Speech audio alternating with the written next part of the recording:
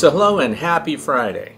I'm glad that you're here. If this is your first time, welcome. If you've come back and you've seen this before, I'm glad that you came back. This is episode number 96 of Backyard Beekeeping Questions and Answers. And what we're talking about today are topics that were presented by people that wrote to me during the past week through Facebook, through YouTube, comments down below.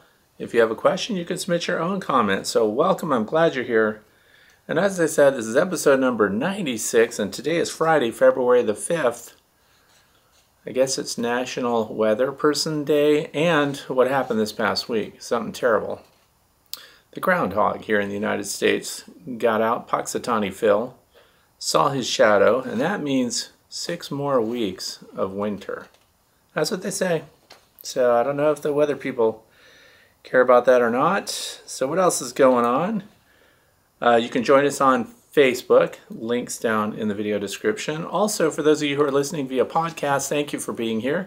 And those of you who didn't know that you could get this on podcast, look for the link down in the video description. It's on Podbean, and the podcast is titled The Way to Be. So this is the way to be. So what else is going on? That's it. We're going to get right into the questions because we have a lot to cover today. Let's be honest. There's a lot of stuff. There's something cool that I want to talk to you about too, so please stick around for it. The first question comes from somebody named Random. That's an original screen name there. About the Himalayan salt water, could we take dry salt mix with salt and dry sugar as early spring supplements or emergency feed? Can the bees digest that? Okay, so here's the thing. I did a lot of salt tests. Oh, I just happen to have a bag of Himalayan salts here. I do a lot of practical observations, basically, when it comes to the bees and what they want and what they take and what they don't. So what happens is, this ties in with something that I kind of had an issue with some of my viewers in the past. All the different things that you see me do or test, or what the bees show a preference for, and in this case, we had all the different sea salts together, and Himalayan salt isn't actually sea salt, but what it is it's vitamin packed, back up, mineral loaded. And it comes from a time before the earth was covered with pollution in the air and acid rain and all that other stuff, so it's actually mined out of the ground. And that's even how some sea salts are gathered. They mine for those. They go down to salt deposits beneath the surface of the earth and they draw them all out. But anyway, the bees went for salts in water. How much? A teaspoon per quart of sea salts or Himalayan pink crystal salts with pure water. So we know that they showed a preference for that. And we did higher salinity tests and lower salinity, and that teaspoon per quart was what the bees ultimately arrived at. And there are some discussions about maybe that changes a little bit through the year, but we know that they use it. So water bees are the senior bees. They are not foraging for nectar anymore. They're the oldest foragers that fly in and out of the hive. Watering is the final job outside the hive. So then the other question here is, and I understand people want to do this. You want to combine things. If one thing's good for them, then let's put it all together. But here's what I like to do. I like to separate those things because then we get into sugar syrup. We know that the bees will go for sugar syrup. And then there are appetite stimulants, which we also tested. And they showed a preference of the feeding stimulants tested. Beekeeper's Choice was number 1, number 2 was Honeybee Healthy, number 3 was Man Lake's Pro Health. Now we might think, well, let's just combine them all together and make a sugar syrup that has them all. That way we get all the benefits. And while we're at it, let's drop some of that Himalayan sea salt in there. And I ask people not to do that because we want to feed things free choice. So we have pure water over here, so the bee that only wants water can go to that. And then if this forager needs something with a higher mineral content, like salts from the pink Himalayan salts or whatever, then they'll go to that one. And then another bee goes after the sugar syrup to fortify the bees in the colony. And this is why we do it in winter with the heavy sugar syrups, 2 to 1 by weight. So they actually may store that as a resource in the hive. Now if we combine the salts with the sugar syrup, a desperate bee that goes after just sugar syrup ends up taking on board the salts as well, even though they may not show a preference for that. So how would you find out?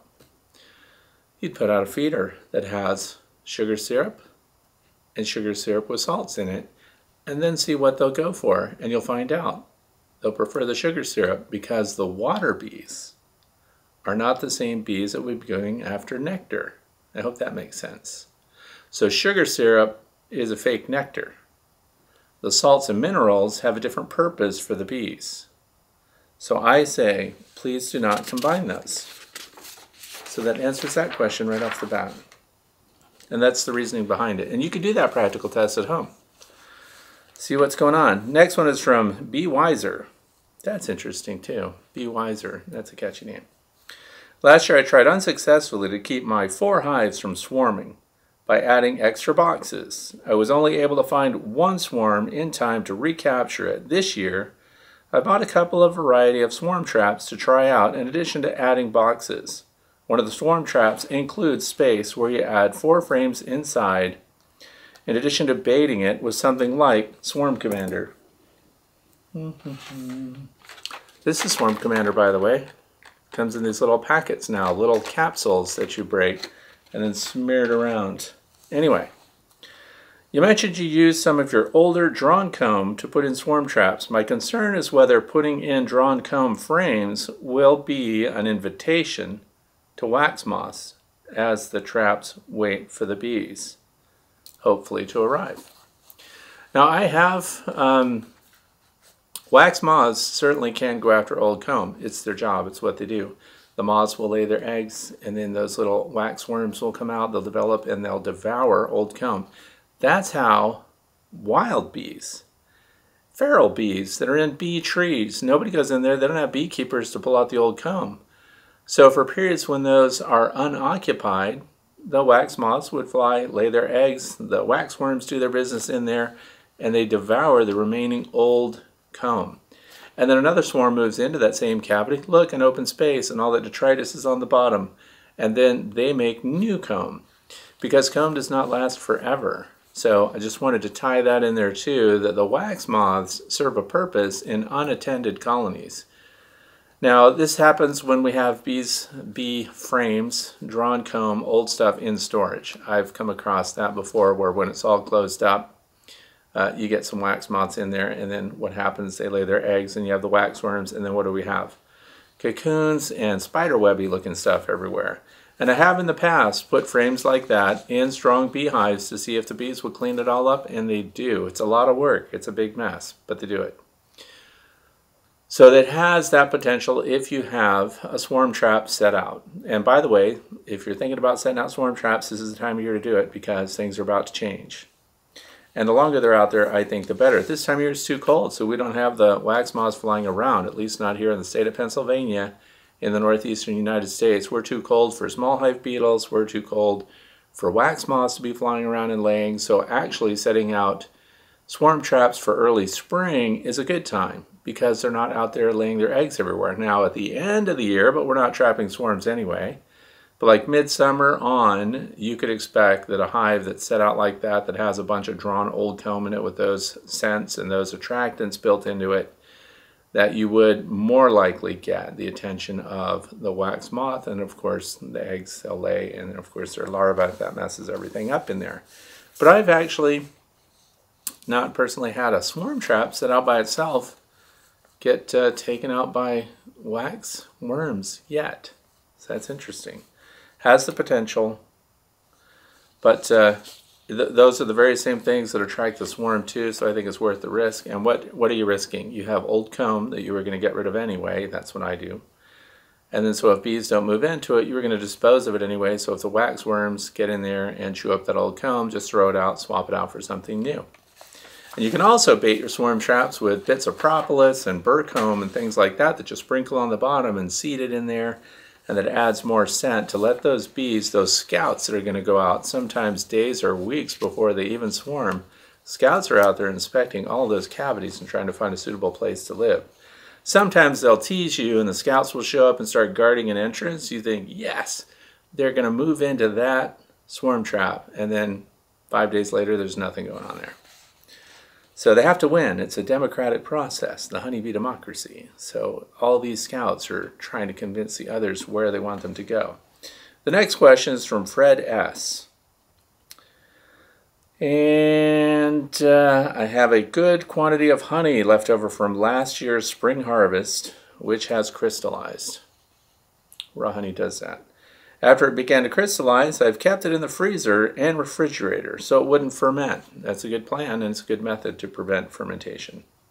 My plan is that this spring I'll gently warm it back to a liquid state and feed it to my bees using inverted pail feeders on top of each hive, protected by a deep box to prevent robbing.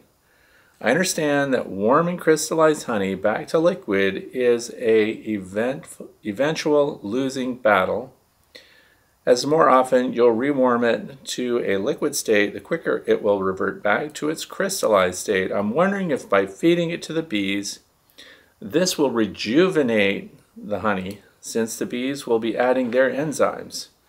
I'm hoping that when it is reharvested later this spring, it won't tend to crystallize as fast as it otherwise would do if I had just rewarmed it.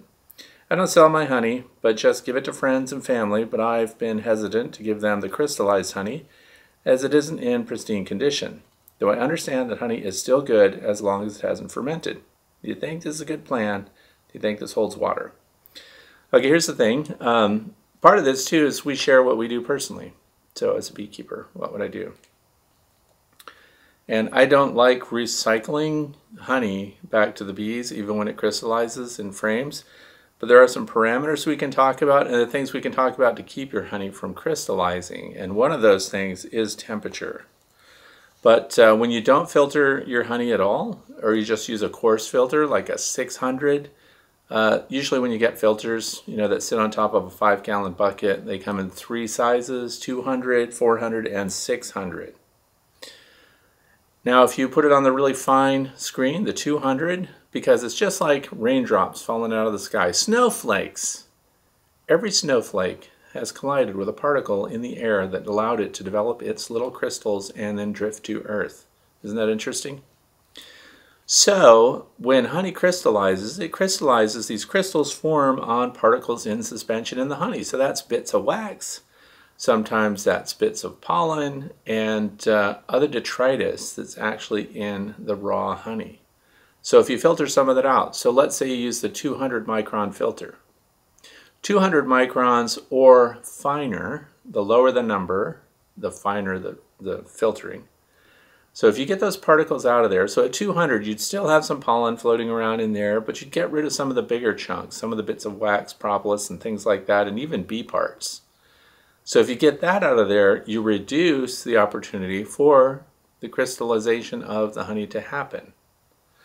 So another thing that you can do, and by the way, for those of you who are thinking about reheating crystallized honey, be very careful because if you overheat it, you'll ruin it. So I'm going to tell you what you can do to keep from ruining it.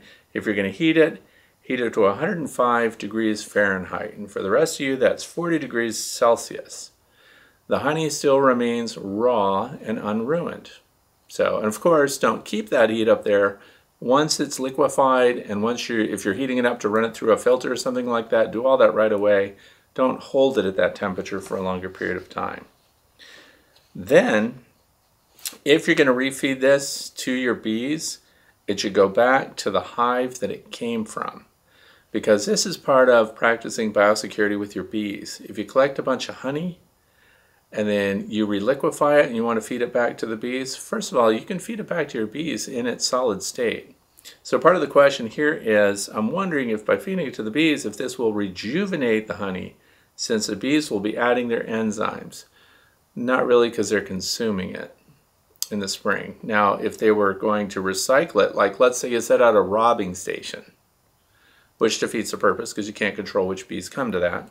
But if you set that honey out at a robbing station, then those are your foragers that will return with the honey and they're going to put it straight into the cells in the hive. And they'll consume some of it to compensate themselves for the energy expended to go and get it.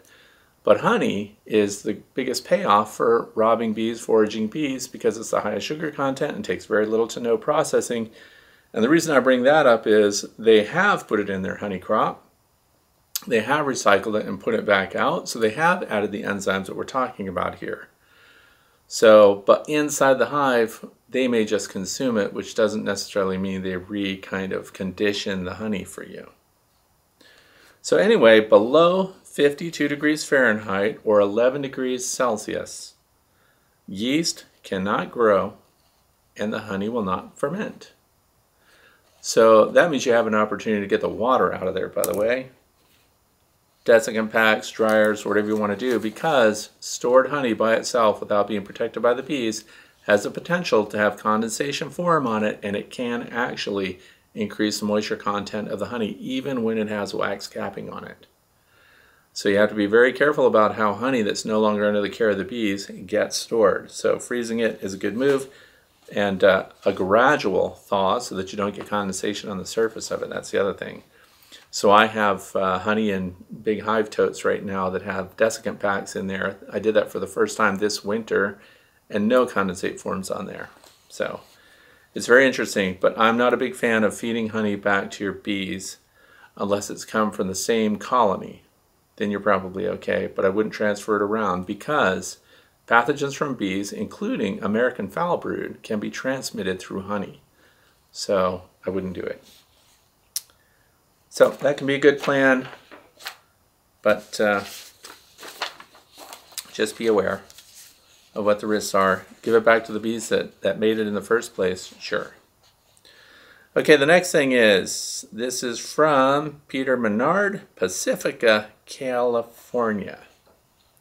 This is a very lengthy and involved one, and I just happen to have an answer for this today, so that's pretty cool. Before asking my question, I just want to say thank you for describing and for your decision-making process in your videos. You always qualify information you share in regards to where it is on the spectrum from well-supported scientific evidence. Thank you. I always try to underpin what information I put out with actual studies that are ongoing, or I'll just say, it's just my opinion. Anyway, I typically lose most of my colonies every September through November. Lose most of my colonies every September through November. So this is no small thing. Over the past few years, I've done many of the standard things to encourage the health of my colonies going into our fall dearth, including tweaking my varroa treatment approaches in response to more specific indicators, managing resources available to the bees, and making splits and catching swarms from hives that have survived a year or more. Working from home during the pandemic this year provided me the opportunity to make daily observations during the heat of the day instead of in the cool of the morning and evening. What I saw was quite a wake-up call, a 2-month war with relentless yellow jackets. I had observed them during previous years, but never in the numbers and with the persistence I was able to witness during the day while being home. Previous years, when I caught the yellow jackets gaining access to the hives, during those morning and evening times, my assumption was that they were mainly taking advantage of the hives already on the way out because I missed opportunities to intervene with their problems. I don't know how much responsibility they ultimately deserve for my losses each year, but they are definitely not helping. So, this year, after also seeing my wasp traps fill repeatedly without making a dent in their numbers at the hives, I'm determined to find additional ways to keep them from harassing my bees. Quick note, during warm, dry years with no late fall cold snap, we are seeing yellow jackets year-round here. I put out some frames for my bees to clean up just a week ago, and sure enough, within a few hours, there were some yellow jackets amidst the bees collecting the honey on the frames in late January! Exclamation point. One of the strategies I've been considering has been underfloor entrances. There are beekeeper testimonies online suggesting that they are much more difficult for a yellow jacket to access than a horizontal entrance and give the guard bees an additional upper hand. Are you aware of any evidence for this? I have been resistant to using them because I really value the ability to observe landing board activity, but then I thought that maybe I could combine a landing board with a vertical underfloor entrance, preserve the ability to observe the bees, and get some of the yellow jacket deterring effect in the vertical hive access. This would also enable me to take care of some of the other things I don't like about traditional bottom boards, like add a small tilt to the landing board to shed water. Use a substantial piece of wood for below the screen insert rather than the flimsy corrugated polypropylene, and eliminate corners in which debris accumulates around the under screen. That's the insert there. Here's a link to the sketch, and he sent a really nice, CAD type sketch of the entrance board and what's going on. And this is really interesting because I've been thinking about the same stuff. We get, and not on this scale though, this is a lot of loss when it comes to the wasps attacking, and I have video after video of yellow jackets attacking, and last year even the European hornets making their appearance on very cold days. So the advantage always goes to the yellow jackets, to the wasps. So even the European hornet, which is the only hornet that's here in the United States, except for the Asian giant hornet that's made an appearance in the state of Washington that everybody's all excited about. But yellow jackets are smaller, and they do attack in mobs. So I've given a lot of thought to that, because I was also listening to a guy that was talking about, the mushrooms and how those might benefit the bees. And he made a comment when he was talking about that, because we're talking about the microbiome of the bees, so it's a totally different thing, nutritional benefit and so on. But he's designing a feeder to put out to get those those nutrients out to the bees. And they don't want them to be robbed by yellow jackets and other wasps. So what he said was, bees are maze runners. Wasps are not. So and I wrote right away. By the way, I've subscribed to that mushroom research channel and everything else because I want that information. I wrote and I said, when you get that feeder out, send me one because I want to see it because it seems cool. And it would be great to be able to put out feed as described here that doesn't get robbed by wasps right along with the bees. But here's the other thing. Now we're talking about at the hive, and I've thought about this too because I thought, well, if there's some kind of weird entrance design that would benefit the bees but not the wasps, that would be cool to put that on your beehive. And I understand a hive opening in the bottom that benefits the bees and not the wasps. Wasps go into every angle. I don't necessarily see that alone as a huge advantage because I've seen wasps. Wasps are backdoor robbers. They come at the sides. They'll dive straight down into a hole. They'll go up into a hole. So when we see wasp behavior, they exploit any opening that they can find. So I was thinking about that maze thing and all of that. Well, anyway, long story short, I do have a solution for Peter. And this came in the mail today because I've been looking into this. This is a channel, and you're going to look at this and think, yeah, whatever. But I'm going to be testing this year, and I'm going to be testing it for a lot of reasons. I'm going to put this in at least half of my beehives.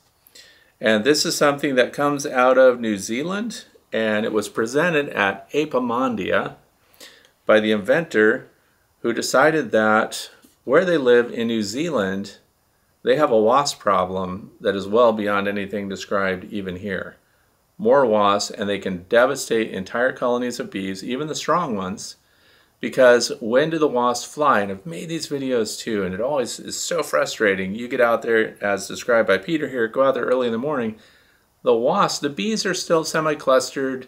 It's a cold day, even in September, for example, which, by the way, is when the wasps are at their peak demand because they're making queens, and the queens are going to have to survive winter. So when they're making queens, they're feeding their babies animal protein, and they're going to get stuff. And then the queens that have hatched out are also intense because they need to fatten up in order to get through winter, so they're after the nectar. So it's a full spectrum assault. Anyway, the type of thing that I was thinking about, whether it's some kind of serpentine channel, because guess what? I have an observation hive too, and the entrance comes in at the bottom, 90-degree turn, and then it goes up into the hive. Guess what? Never goes in there. Yellow jackets. So when we add a configuration, and that's a long tube, by the way, 1.5 inch in diameter tube.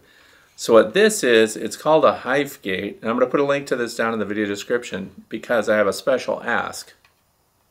Like I said, they just came today, so I haven't tested them, but I've read about it and I watched the presentation. And I like the idea that what this is a long channel. So when this goes to the entrance, the bees come and go, and then they can vent through here underneath the cluster inside the hive. So this is also a Four Seasons style entrance. Because when we've seen the wasps get in, when they do, when it's really cold and the bees aren't down there yet, they scoot through the entrance and they shuffle along the side and they go up and they have this advantage, they start robbing out the colony right away. Then by the time the bees warm up, there's a bunch of wasps in there. Why? Because the scout wasp showed up first, found the resource, found a not so well protected colony of honeybees in this beehive, and then when it went in and got its resources, it took off and zipped back, and when it came back, it had 10 of its friends with it, and then 20 of its friends, and then 30, and so on. So now we've got a mass of bees. So by the time it warms up and these bees wake up, the attack is already happening, and now we have dead bees and dead wasps all over the landing board. So what this inventor is working on and has done is created a very simple appearing solution. If a wasp comes to the entrance, and they come with these metal entrance guards that go over the top of it, but it works with wooden ones and stuff.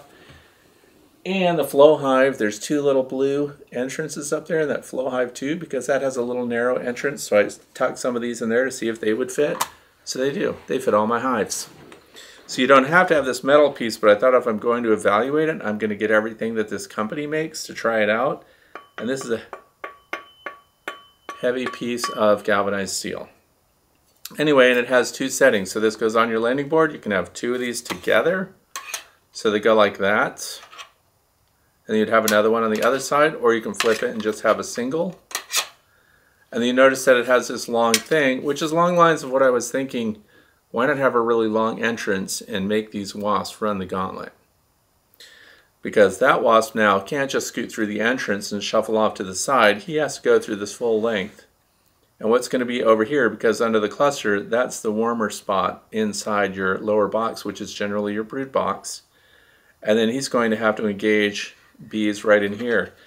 And this is pretty well thought out, because now that I have it in hand, the surface is all textured, so the bees can get their grips on it. They can get their feet well, they can hold on to it really well, because sometimes I've seen bees when they're trying to vent a hive and they're holding a really smooth landing board, which because I've put a high finish on some of my beehives, even while they're venting, their feet are kind of gradually sliding and then they have to move forward.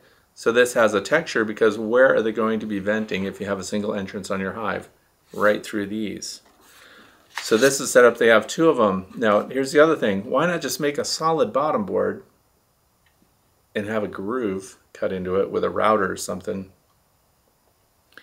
and then the bees will have this control area, right? And then you just put some kind of solid cover on it, so we make these channels. One of the reasons is because in the wintertime, when you have this here and the clusters over here, on the southeast side of my hives, the clusters tend to shift over to that side, whatever gets warmest in the morning, for example. So then what happens is with these is through that opening, you can actually tilt this so that this opening remains under the cluster, not to the cold, unoccupied part of that bottom box. So this moves over here. Now this is all theory for me, because all I did was read it, look at their videos, and I'm going to put a link down to their YouTube too. There's not a lot of explanation on YouTube, but the company's called BIQ, so if you've heard of them or if you've tried anything like this, please write your comments down below, because I'm dying to hear about it. The other thing is, I want Peter to get a couple of these, and if you do, and if it doesn't solve the wasp problem, I'll pay for it. I'll pay you back. So whatever you paid for this stuff, if you get a bunch of them and they don't work, just for you, not for everybody watching, because I can't afford to buy everybody one of these. But there's a patent pending on it, and I like all the stuff I read. I like the Apimondia presentation, and the people at Apimondia that bought these there, some people tried to replicate them out of other materials, and then they later came and bought the actual one. These are just made out of a type of plastic that's UV resistant and stuff like that. But anyway, they were really happy and it saved them. So here's the other thing I'm wanting to know about. So this is just me now. Forget the company that made them and stuff, but This is a ready-made, easy to get channel to get this going. So I thought when we have the bees robbing, we usually put a robbing screen in front. Oh man, I didn't see my robbing screen. The white robin screens from Bee Smart Designs. The bees come out and they go up through the top, and sometimes though even the robbers, because the robbers are often honeybees, they don't have a hard time figuring out that opening and getting in there. And then there's a big wide area with those robbing screens. The bees that are resident to the hive have this big wide area to defend. So I've never really liked that. I mean, it worked, but could it have worked better? So don't get mad at me if you're Bee Smart Designs people. But I think this channel, making them walk the gauntlet, actually is more effective, because guess what else happens? I put together a mock-up. So here's the box, and this is how it would look in there, and this is how that entrance would look if you had the single, and this of course would not be open because you have your front of your beehive on here, and it's held on here by little screws. I have not tested it. I'm not saying it works. I'm saying I like the theory. So then this thing sticks into the hive, well into the hive. So let's say a wasp went in there, or a robber honeybee, one of the scouts, because that's when we want to get them. We want to get them when just the scouts are getting there, not once they bring in a whole attack party, an attack team that comes in strong. Anyway, they scoot through here. Let's say it's a wasp. Gets through, oh, there's a bee, oh, there's a bee. Gets through, gets in here, scoots out, gets into the hive. Now it's running around. Now the other bees have realized that it's there, they're warming up, and they start chasing the wasp. Where does the wasp go to get out? They're dumb. They're not like bees who can memorize where they went in, and how they can get back out. So now the wasp is running around all over the place, being chased by bees, and it can't get out. Do we really want to keep it in there? Yeah, we do, because if it dies, it can't go home and communicate to the other wasps where this resource is so they don't come back. Same thing for those big, strong colonies that send out their attack teams. And those scout bees get in there, let's say they get on the landing board, they don't get a, because now the bees are on equal footing because they're all awake. If there's bees flying to attack, there are some differences in the lines of bees, the stock of bees, and their ability to fly earlier than others and things like that. But if all things were equal, if they're scouting on the landing board, then these guys in this colony are awake too. But they still try to get in. The strongest colonies go after the lesser colonies. But they don't want to waste their lives, and they don't want to waste their resources. They go for the easy pickings. So this is why I say don't put these on all the hives, because I won't know the difference. So I got a bunch of them. I'm going to put them on half my hives. And I'm going to see what's going on, because it just makes sense. If that scout bee gets on a landing board and has to go through one of these tubes and it encounters a bee right here, it's getting out of there. They don't want to fight because they either die or the bee that's a resident bee dies stinging them. So we created a defensible area. And it's interesting. So for robbing of the bees, and so do you have to take it out? No, I guess you don't. Because the bees will know that this is their entrance and exit point.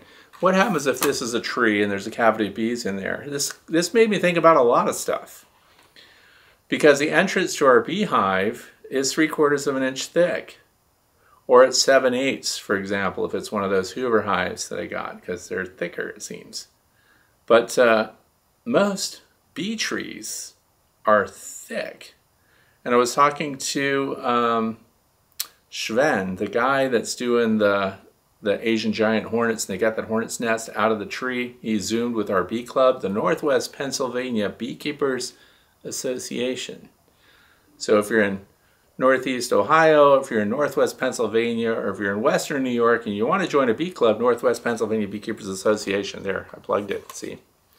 All right, but here's the thing. The thickness of the tree has a small entrance, and that entrance goes through the thickness of the outer wall of the tree. So that is a defensive mechanism, a physical defensive mechanism, that whatever wants to attack a feral colony of bees in a bee tree has to go through a longer corridor to get in there. Therefore, there's more opportunity to encounter guard bees, and then they won't make it in. So I think this, to some degree, imitates that. Anyway, if you get one of these and you try one of these, let me know. I'm actually going to make a page on thewaytobee.org on the website, and it's going to say Hive Gate or whatever it's called, and I will post what you tell me your experiences are on there if you're going to get one of those. So I'm going to test it throughout 2021. I can't wait to make videos about it. The guy that invented it did a glass bottom beehives, did a couple of glass bottom beehives, and they made observations with cameras and special lighting underneath the hive so they could see the behavior of wasps. What they did was they cut out this bottom portion of this so that when they're looking through the glass, this is an open channel from underneath, and they could see what the behavior is and how wasps behave. So that's on the YouTube channel. Anyway, you can check that out because it convinced me. And it's not a huge investment, so what do I have to lose? So that's what I'm trying out, and that's what I'm going to tell Peter. Get those. If they don't work, not only will I pay for that, I'll give you one of these field guide to honeybees and their maladies if it doesn't work. So just send me an email. The honor system, Fred, that didn't work, pay up or whatever. Show me what you paid, I'll pay you back. That's how convinced I am that it's going to be a cool thing. Anyway, that's one of the things I'm reviewing this year. HiveGate at BIQ Solutions. So I'll put the link down in the video description. Check it out. Tell me what you think. I think they're cool. I already posted about it on Facebook too, because I'm that interested. It's because it lines up with what I thought would work. Anyway, next one's from Daniel, Grass Valley, California.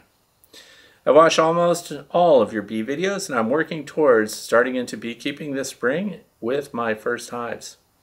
I'm collecting supplies needed now, and I have 2 questions for you. Can you explain why people say I should start with 2 hives instead of 1?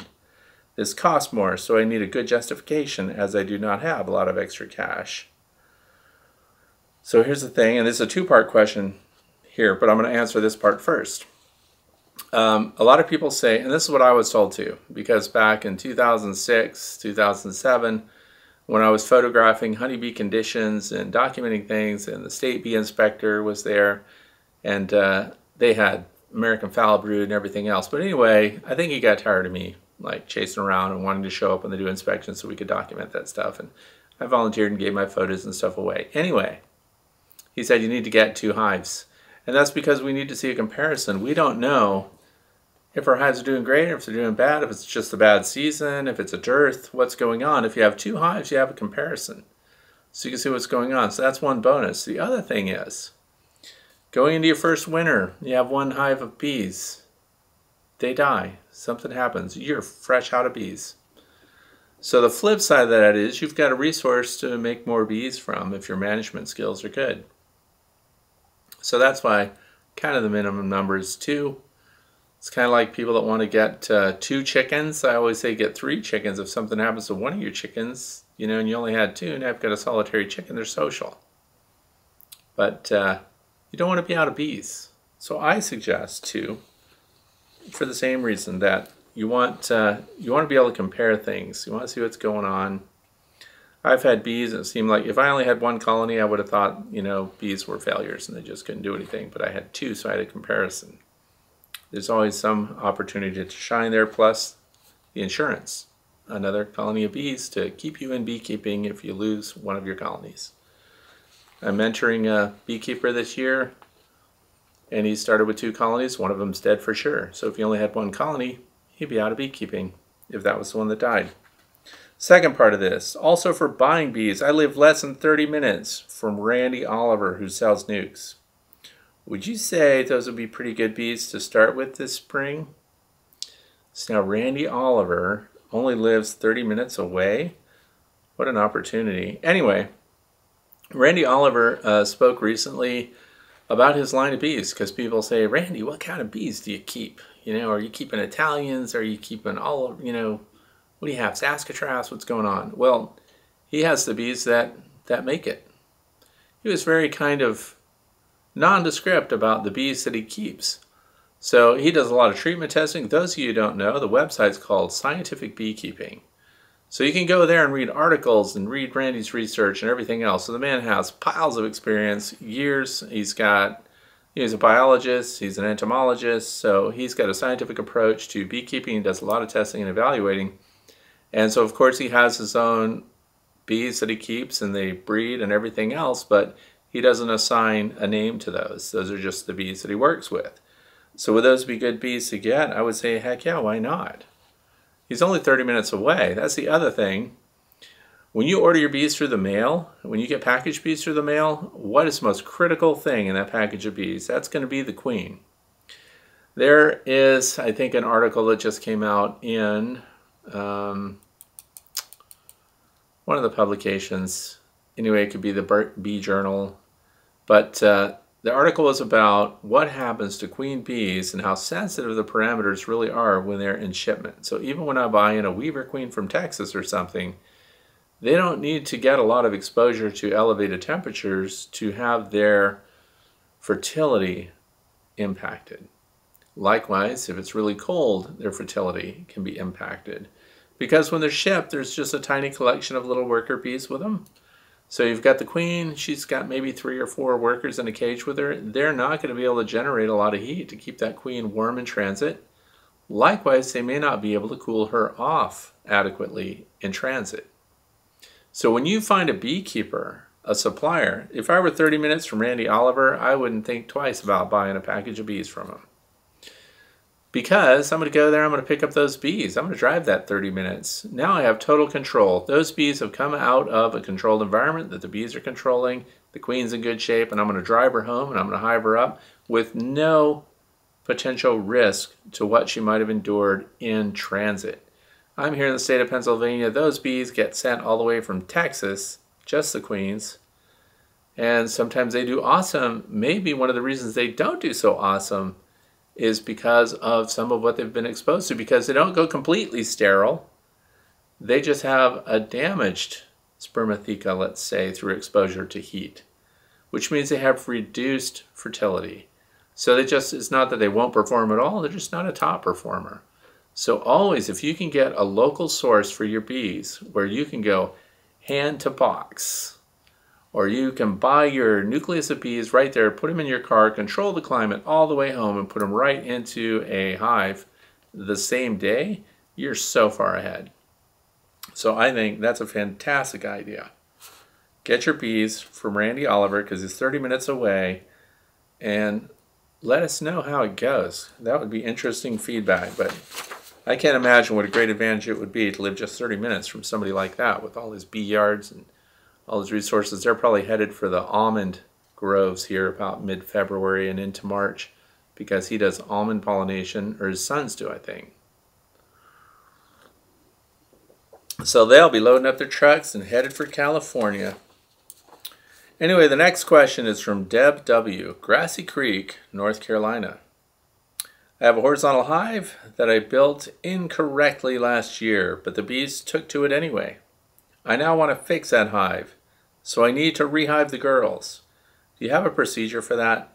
I know I will need to wait until at least April, since I'm in zone 6A, which is a nice warm zone to be in, but don't know how to stack frames in a standard Langstroth hive. The hive is filled about 12 to 14 frames in its first year, and about 8 to 9 are brood frames so far. This is my first colony, so I don't want to run them off by rehiving in the wrong way.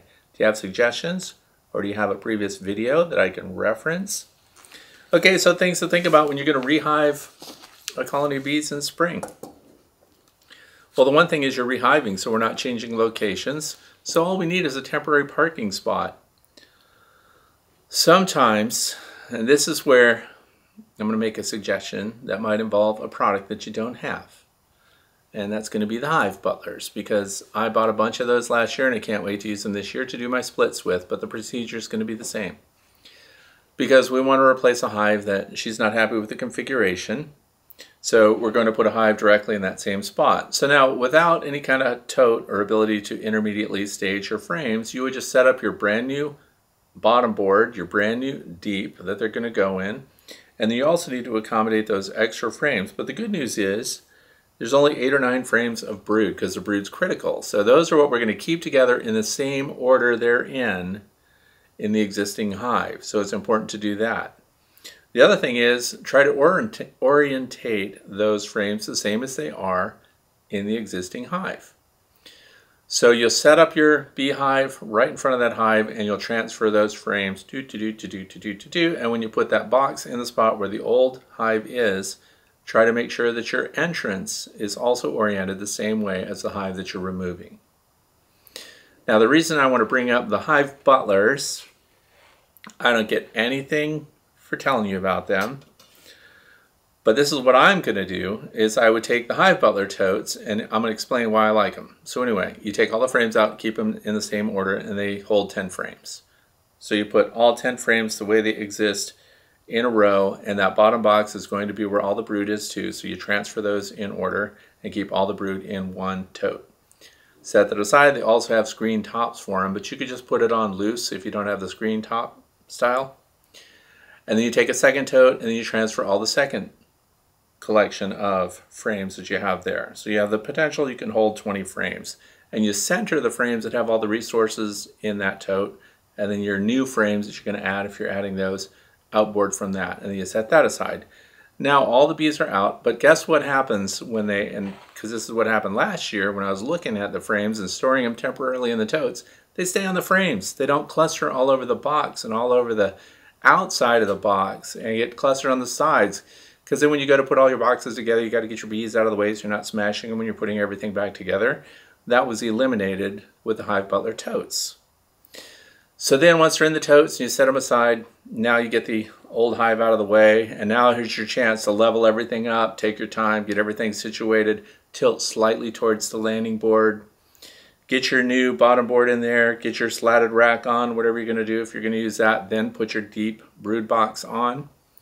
Then you take that first tote, and just as I said before, line them all up and center your brood in the center of that box. And then outboard frames from there that may not be full of brood. Then put the next box on, open the next hive tote, and when you pull those frames out, the bees stay on them. There's no shaking it out of the box, there's no dumping and harassing the bees, and you fill them up. And now you've got two boxes, you put that inner cover on there, you put your insulated top on that, and you're good to go, and they're the exact same spot as before. So, same order as they are in the hive that you're taking them out of. Same direction, same exposure, northeast, southwest, same entrance orientation as you had before. And because that's what they're already going to be accustomed to, it doesn't mean you can't change it. You could, but this is the easiest transition for them. And hopefully you've already got that entrance facing east or southeast, or south even for wintertime. And you put them all together and you're done. And those hive butler totes are good for a lot of different stuff. But when I do splits this year, I'm not going straight from the hive I'm splitting from into the hive box. I'm going to have the new hive set up, leveled, ready to go. And my intermediate transfer vehicle is going to be the hive butler totes. I can't wait because I already know in advance it's going to work perfect. So that's my suggestion. I hope that's helpful, and I hope you'll let us know how it works. So you can do either way. I described both methods, but the critical thing is the order and organization that does not get disrupted when it comes to your brood frames. Next question is from bow hunters. If a person caught a late season swarm, could they take one or two of these store-bought Better Bee frames with the combs and use a unused new clean paintbrush and paint honey into the comb of the frames and chill them, and then use melted beeswax and paint the wax with the brush to cap the combs, and then put the frames into the bee box to give them some frames of honey for the winter? Have you tried it or heard of anyone trying it? Well, bow hunters, you get the award for the most creative question I've ever received about something like that. I have a lot of questions that probably will go unanswered, but where is this honey coming from that you want to load into the comb? The other thing is melting beeswax and creating your own wax caps with it by painting it on and of course chilling it first and so on. I would, and I hate to step on this great idea because it's pretty darn creative, but I personally would not do that. I don't know where that honey came from, number one. What I would do is get them into the hive. We're talking about the Better Bee frames. That's the better comb, the synthetic pre-drawn frames, which gives them a boost, but I would not try to load that with honey, and I would not. Now, nothing's stopping you. I'm worried about the source of that honey. Never by the way, buy honey from the store, like Sue Bee honey and stuff like that, commercial honey, and try to feed that to your bees. Please don't do that. If it's honey that you've collected from your own hives, then you could feed it back to them, but I wouldn't try to load it into the cells for them. The bees will do that themselves. They'll do it expertly, and they're going to organize it on the frames exactly where they want it to be. And then the other part of this is painting beeswax on. I think that's a recipe for disaster because the bees cap those honey cells in a perfect way at the perfect time with their own produced beeswax. Cap wax is the best wax that they're going to make. It's the newest, it's the cleanest, it's the best stuff they're going to put on those cells in the hive. So I would let the bees do that on their own, and I would provide them the resources. If that's my honey and I know where it came from, you could feed that to them, and that would allow them to rapidly build up and prepare themselves for winter. Or you could go a totally clean route and give them 2-to-1 sugar syrup at the end of the year like that. Late season swarm, they need to build up. That's what I've done last fall, so not this past fall, the year before. I had 5 late season swarms that I hived on purpose because of the better comb, and I wanted to test it. I did not provide them with any resources other than the comb, the cells that were already drawn out as we're going into cold weather. Every one of those colonies should have been doomed. And we put 2-to-1 sugar syrup on each of those colonies, so we'd have that carbohydrate resource there, which they can use to work wax. And I expected all but maybe 1 or 2. I would call it a success if 2 of them had made it through winter. But all 5 made it through winter. So I suggest instead of trying to feed them the honey, I would give them 2-to-1 sugar syrup on top of the hive, late season swarm, so that they can start to organize themselves. They're also going to metabolize that to some degree, and they're also going to put it where they need it, where they want it. That's a much better approach, in my opinion, than try to go to all that work of trying to cap with wax and everything with a paintbrush and heat and all of that. I wouldn't do that. You'll be just fine, and I think they'll do just fine if you give them a nice clean resource like processed sugar and sugar syrup, 2-to-1 by weight. Next question is from Jeff Agard, Whiteland, Indiana. I began my journey to backyard beekeeping in the spring of 2020. I'm currently managing 2 colonies in double-deep 10-frame Langstroth boxes. I want to develop a plan to replace old frames of comb, specifically the 4 frames that come with each of my nukes, which are nucleus colonies. I assume that I can do this in spring before they move back down to the lower boxes. Are there any other considerations I should be aware of? Can you share your thoughts on the subject? Yeah, I can share my thoughts. It's good to have a plan, by the way. I like that part of it. So Jeff is already laying out a schedule for maintenance of the beehives. And how long do you get out of your comb? Generally 2 or 3 years. So as you get into beekeeping, you start seeing things darkening up. What you'll find is the queen starts using those old brood combs less and less. And they start getting used for other things. Honey storage, pollen storage, and things like that. Because with every cycle that brood passes through a cell, not only is the comb getting darker, the comb is concentrating toxins, by the way. Almost no matter where you live, across the board, you're going to be exposed somehow to agricultural pesticide use and or even beekeeper pesticide use, and it's going to concentrate itself in the wax. So we need to get rid of it. So you set up a 20% removal every season. So then your oldest, dirtiest frames you're pulling out and you're replacing with either foundationless or some other, whatever your chosen frame design is. If it's acorn heavy wax frames, you're putting those in. But yeah, we need to cycle out the old stuff, and I would say 20% is good. So that's 2 out of 10. Once you're in your 3rd year, so every year after that, you'll be removing 10% from every hive, your oldest frames, and recycling that wax into candles or whatever you're going to do by rendering it and stuff. But that's it, because the queen will stop using them, and it'll look like she just won't go down to the bottom boxes anymore in the spring, and that's because she really has old ones. And with each cycle of hatch, they leave a thin layer of cocoon residue when it's been used for pupa. And so the cells are actually getting smaller through the seasons. with every hatch cycle until ultimately they're too small for the queen to produce her brood in. So get rid of them. Multi reasons for getting rid of the old comb. This name is Best. Caledon, Ontario, Canada. I might have said that wrong. Caledon, maybe? It's Ontario, Canada. Question, in your latest video, number 95, you said that queen bees fly up to 9 miles to a DCA. A DCA is a drone congregation area where the queen goes to mate. I've never heard of that queen. I've never heard that queens will go that far. I know that you research all the facts before you comment on scientific data.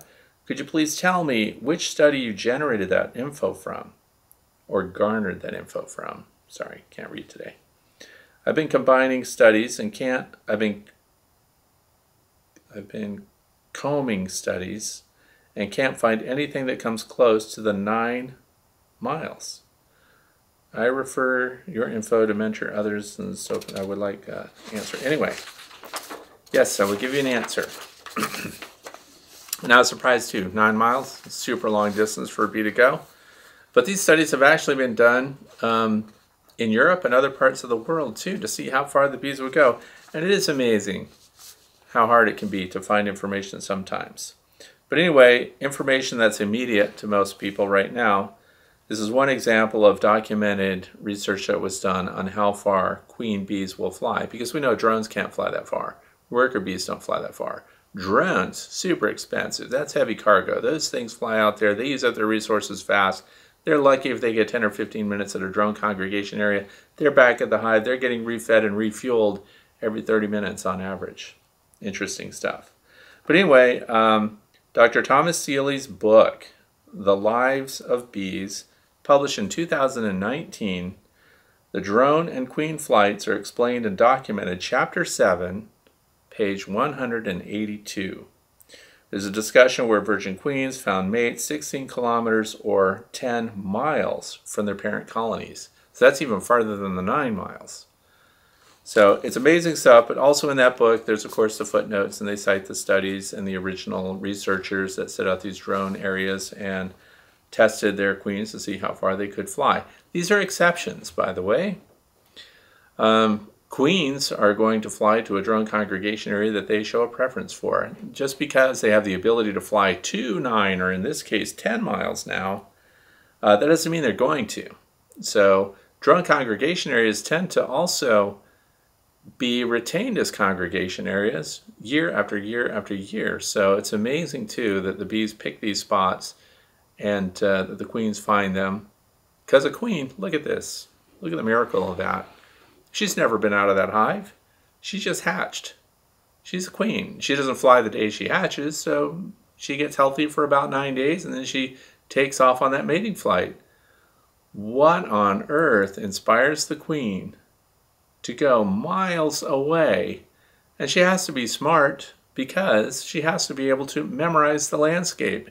She has to memorize landmarks as she travels, and then has to come home at a different time of day after she's done her mating flight and after she's gotten together with all the happy people at the drone congregation area, and after she's killed all of those drones because she needed their genetic material to bring back to the hive. But it is amazing what a queen can do. Just think about where you are and just pick anything that's 9 miles away from your location. And then imagine an insect that's going to come out of a hive and fly to some spot 9 miles away and then come all the way back and make it home without being eaten by a bird or dragonfly or something else. It is a miracle. Anyway, that's my answer for that. And we'll move right along here. Next, Heath Miller. Let's see. I'm in the Northeast near your grandfather's home in Chester. That's Chester, Vermont, where my grandmother used to keep bees. Pretty funny. I want to experiment with long lang. If you had it to do again, would you stick with the same hive design? What would you do differently? Well, I started to draw this little sketch here really quick to say what I would do different, because I get a lot of questions about that. I decided to do a page today. So these are some of the changes that I would make for sure. So with the next one I build, One thing is going to be where the cover meets the base, I'm going to have an angled joint there. I'm going to make that out of a single piece. Of course, it goes all the way around. This hive is 5 feet long. Single 2x6. I'm going to cut that angle. I'm going to rip the entire thing so that they match up. And then that's going to follow the whole side. That will save me having to do flashing and stuff. Another thing that I'm going to do is flash the entire roof. Right now the flashing covers the top and the end joint here, but it does not run the full width. It's not that they're showing deterioration, but I just think I would rather have flashing on the whole thing, so I'm going to flash the entire roof. Next thing I'm going to do is I'm not going to do a rabbet cut to accommodate what holds the ends or the ears of the Langstroth deep frames. I'm going to put a little cleat on there, and it's going to be screwed and glued to the wall here.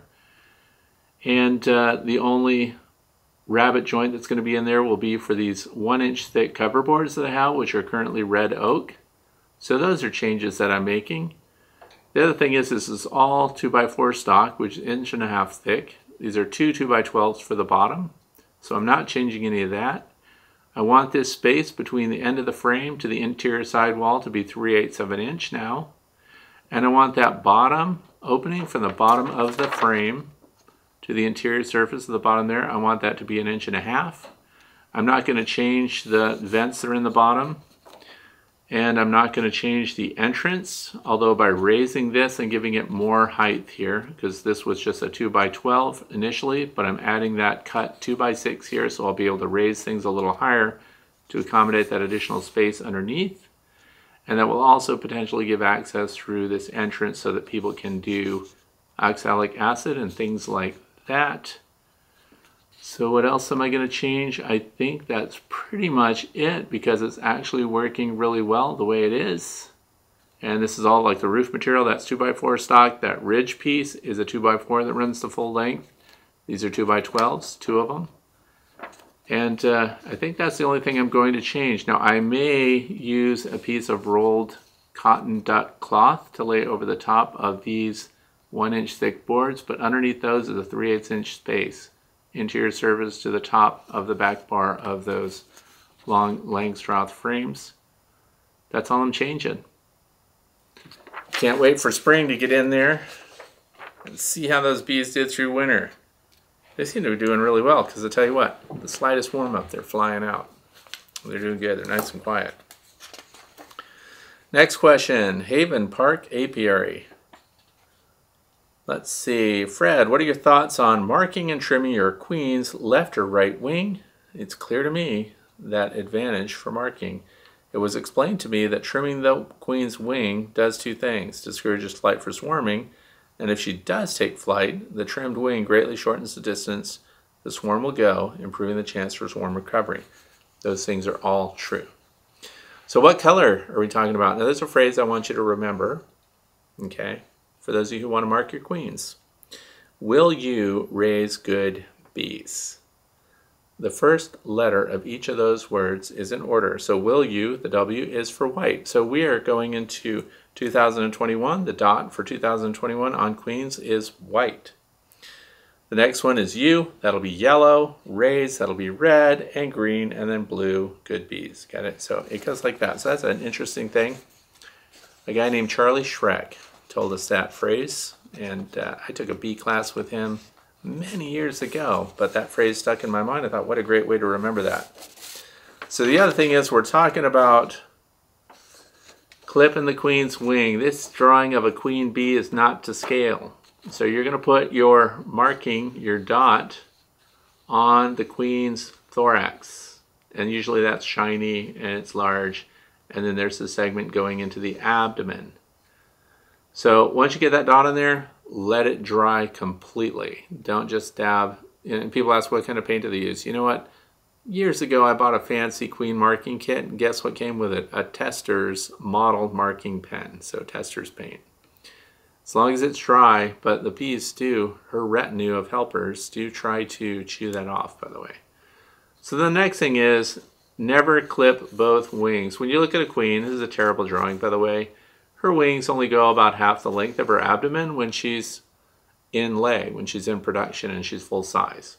So we want to unbalance her by clipping just one of those wings off, one set of wings. And you don't try to clip really close to the muscles here. You can just clip, you know, 1/8 of an inch or 3/16 of an inch from that muscle connection there. And you just clip it off one side because now she's unbalanced. Now when she goes to fly, she'll constantly just loop around and loop around. Clipping her wing, and by the way, I had somebody who wrote a message when I talked about wing clipping about how disappointed they were that I was suggesting modifying a queen, and they could not watch and could not subscribe and for my channel and things like that. So I share all of this information. So if you're bothered, I get it. That's okay.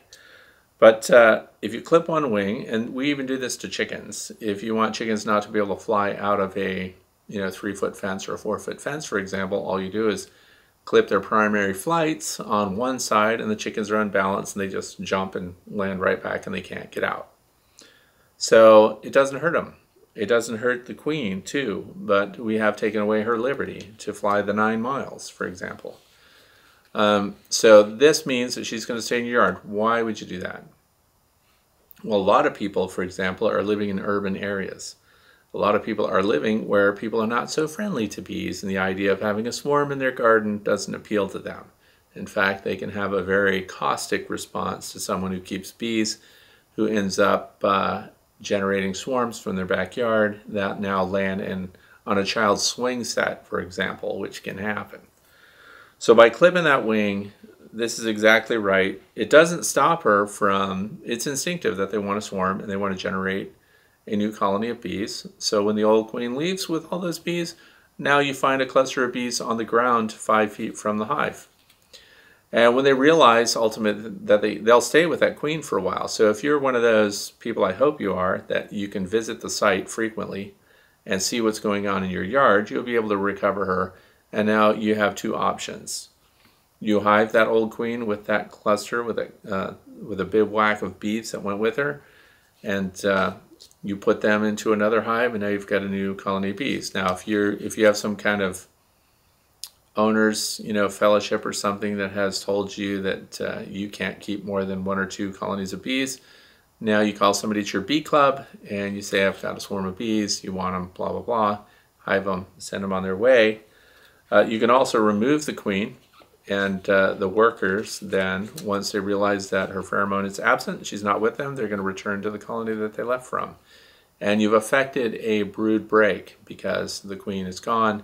There's a new queen about to hatch, so you've got a good amount of time there where there'll be no eggs being laid, so you've got a reduction in the population of that colony of bees and a brood break, which helps you with natural varroa control too while you're at it. So those are the options, but yeah, trimming her wing does work and keep her local. And if you don't want to trim the wing, don't trim the wing. If you're in an area where they can fly, or you're totally confident you're going to catch them, they're not going to swarm. This was from Gary Landers, Sisters, Oregon.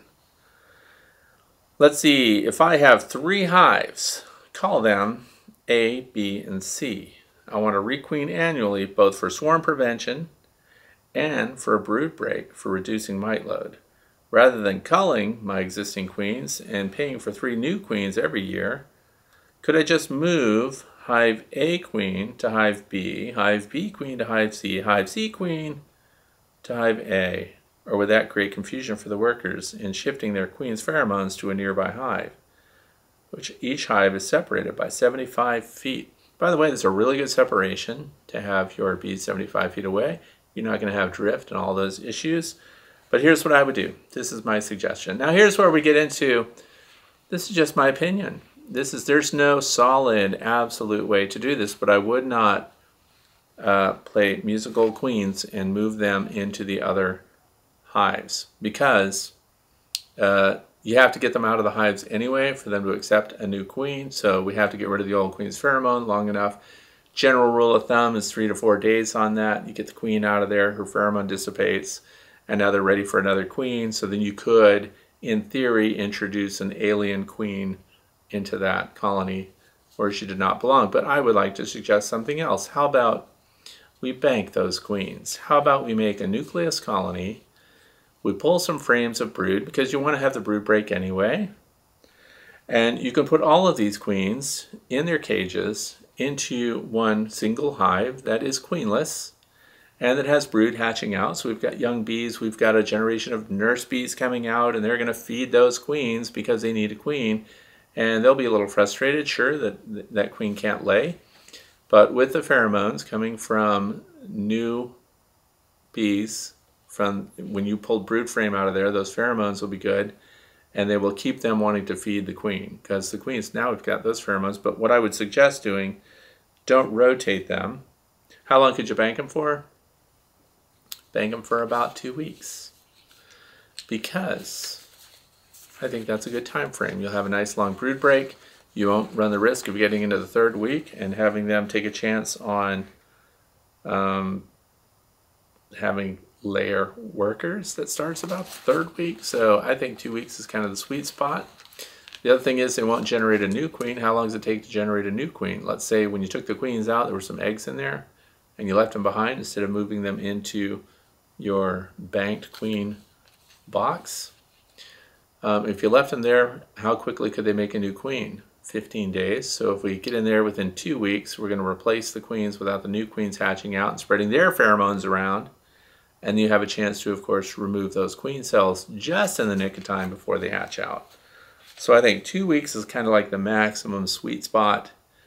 And you can also refresh those colonies if you want to, because you probably had open brood when you pulled those queens out and when you banked them, so that as those get capped, you can put those capped brood frames in that colony too, which again helps reduce the numbers there and continue that brood break.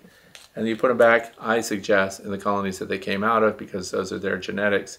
They will be most easily accepted. Worst kind of potential is that you take a queen and insert her into another hive and they reject her. So now you've lost a queen. So I suggest recycling them back to that original colony. But the next thing is, if the only goal here is just to keep them from swarming and to have a brood break though,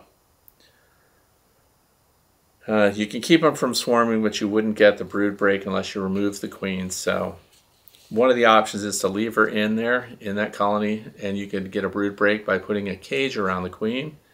And some beehive supply companies sell these little wire frame cages that go over her that leave her a number of cells in there so she can continue to be fed.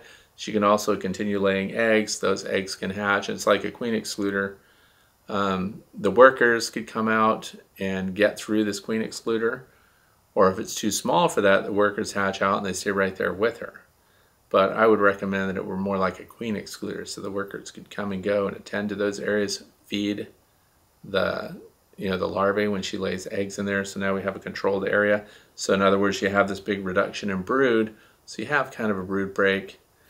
There are other complicated methods for that, but if that's what you're trying to do, you could bank them, you could cage her, and those are my two methods. And if you're trying to avert having them swarm, then you want to just monitor the bees and make sure that as the population builds, that they have more space, more frames, more boxes to move into. And then as you come to the end of the year and their numbers decline, then you're condensing down the boxes. You're doing the opposite. So I hope that gives some food for thought. This is from Rebecca Beck. I have a long wire snake camera. A long wire snake camera, about 1/4 inch in diameter, that connects to my iPhone, which I originally purchased to view and inspect a cistern. If you look directly into the end, it has a small LED light. I had an idea to look at my bottom board under a slatted rack and turn to peek up at the cluster, but not advance off the bottom board. Do you think this small light would be too intrusive and disturb the cluster? Seems like a cool idea, but I don't want to consider it if I will interfere with their winter survival. I was going to do something cool today, but it's only in the 20s outside. But so what we're talking about is an endoscope. See this right here? This thing is waterproof. This one is just under 1/4 inch. And I'm going to turn this thing on. But I'm going to show you what we're talking about because these things have LEDs on them. And this is what it looks like. So if I turn this light on, see that light? And this light has a brightness control, so that's off, bright, dim, and dimmer. The other thing is this particular one also has a lens and a light on the side of it. So then that comes on, I hope you can see that. And then again we control the dim, brightest, dim, dimmer, and then off. These things are extremely handy. This particular one is the NTS 500 by Teslong. And you can stick this thing in here, and what I do is put a bend in it already because it's not articulated. It's not that cool. And so you put this through the entrance board. Let me get this front of my shirt.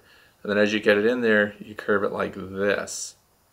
And if you're looking for one of these, you get one that's got a lens on the end that looks straight up. And of course you turn your light on and look at 90 degrees. Some of them have mirrors.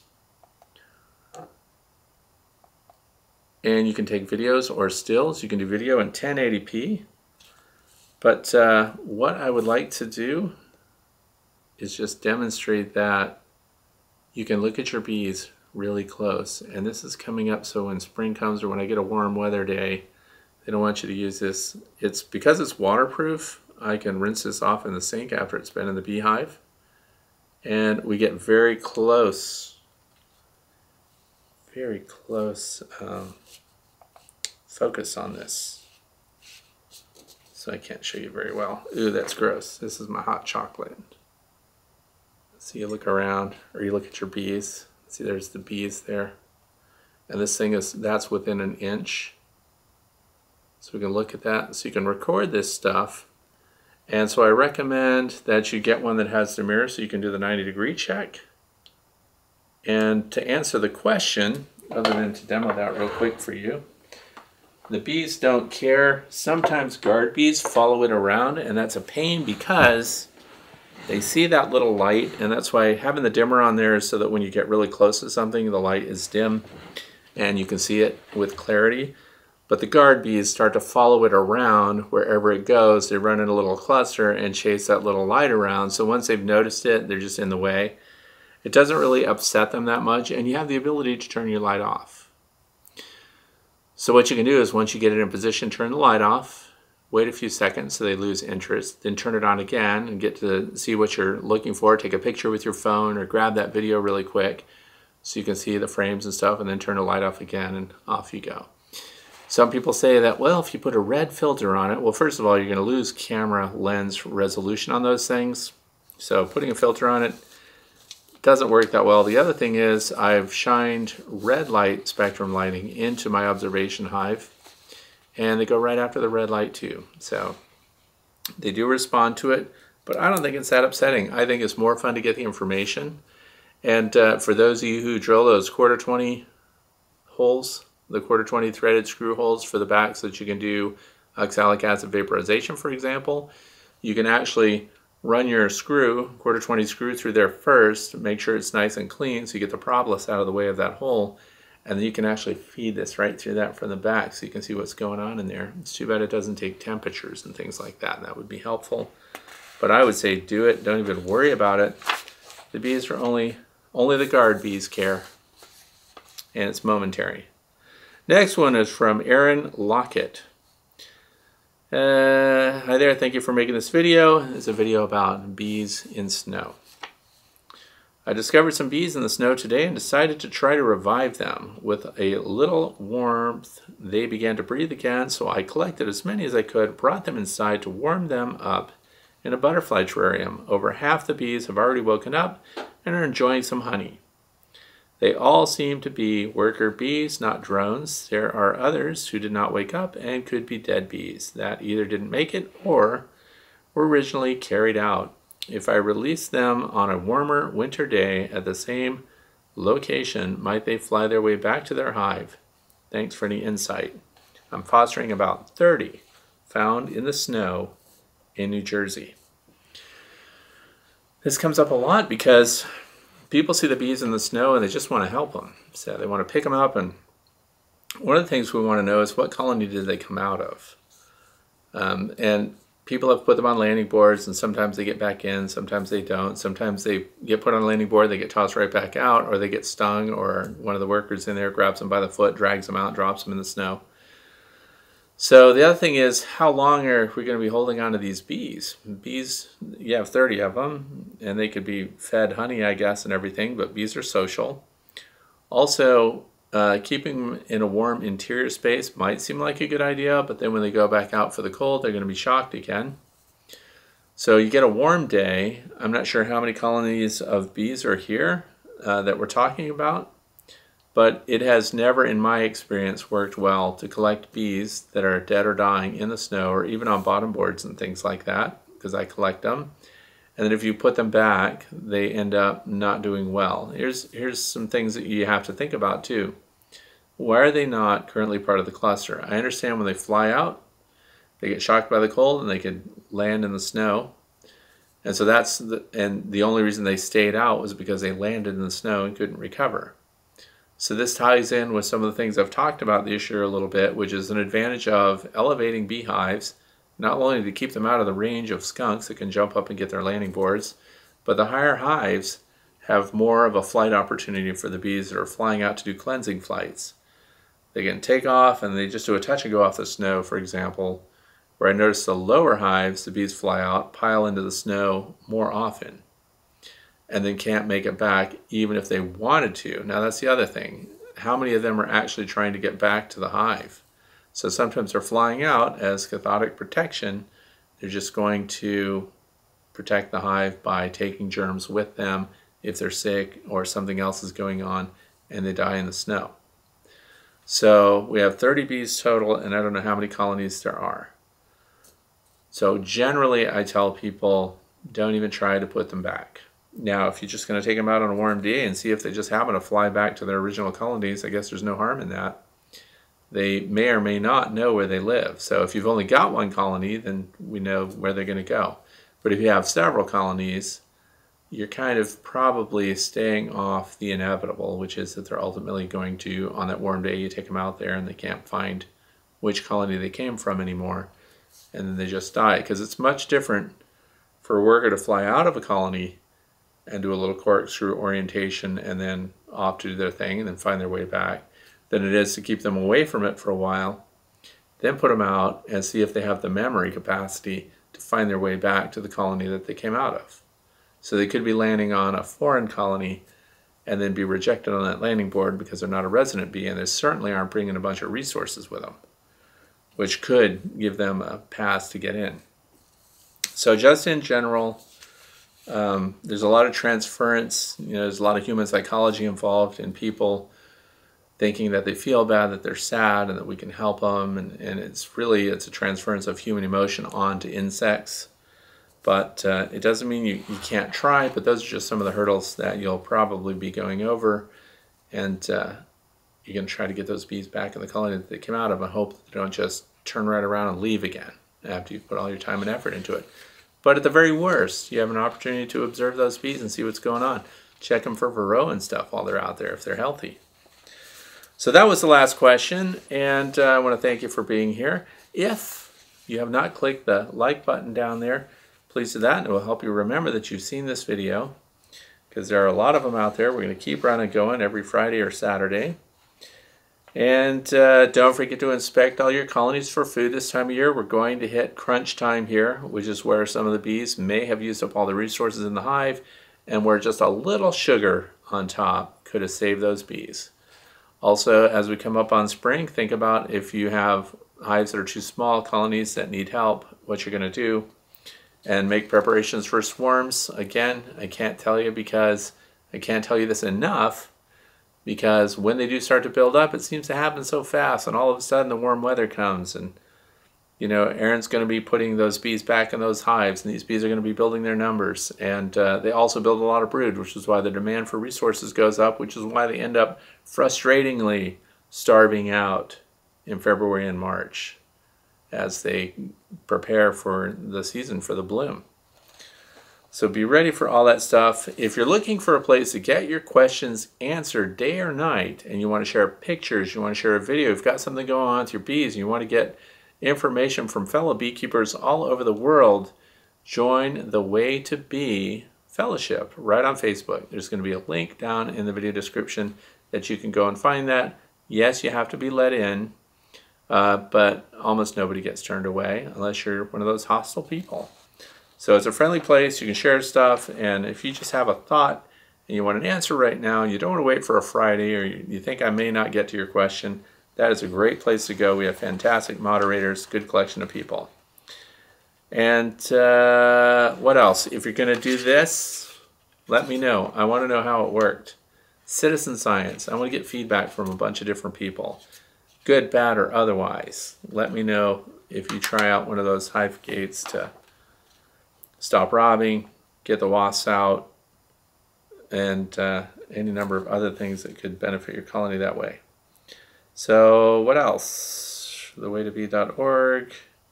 Oh yeah, for those of you who want to know if you can get this stuff as a podcast, it is The Way to Bee on Podbean. That link is there also. And that's it. Thank you. I'm glad that you were here today. I hope that the weather is warmer where you are than it is here, because we have storm systems just pounding the eastern United States right now. So let me know what's on your mind. Put your comments down in the comment section below, and I hope you have a fantastic weekend. Thank you for being here today.